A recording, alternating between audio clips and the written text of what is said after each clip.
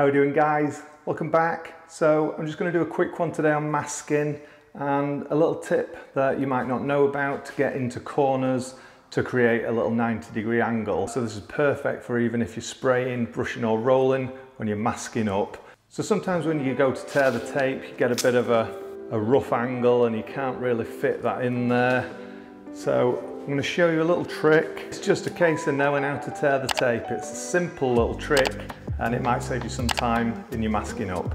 So if we take a look, we're going to get our first tear and we end up with a point, and that's going to come this side.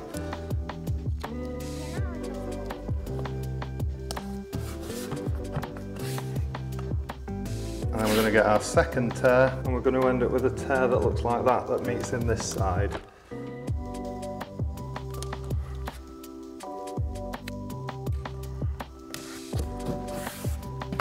So what we've ended up with is a nice little join in the corner that's not going to let any paint seep through.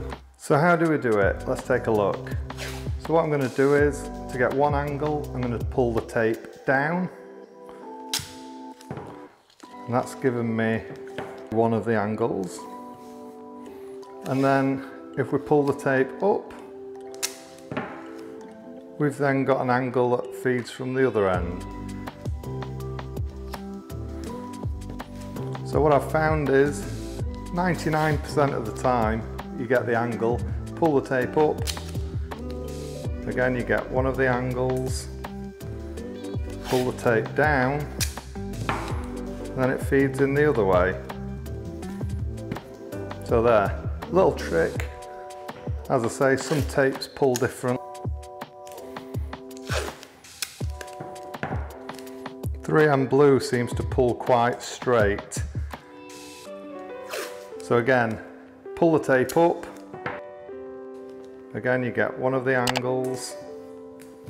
Pull the tape down.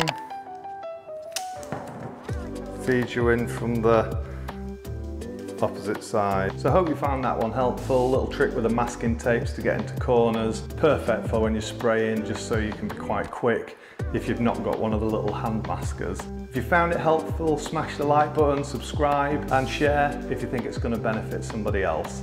So thanks again, guys, and I'll see you in the next one.